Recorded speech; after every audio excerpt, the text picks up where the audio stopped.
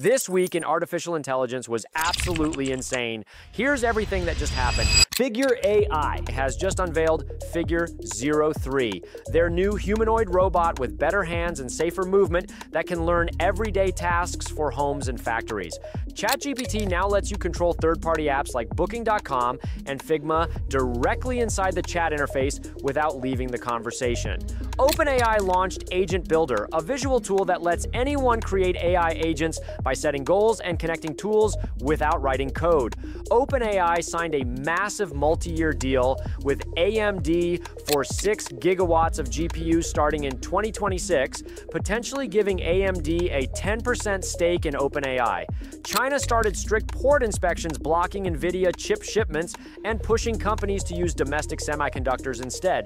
Google released Code Mender, an AI agent that automatically finds security vulnerabilities in code and rewrites patches without human help.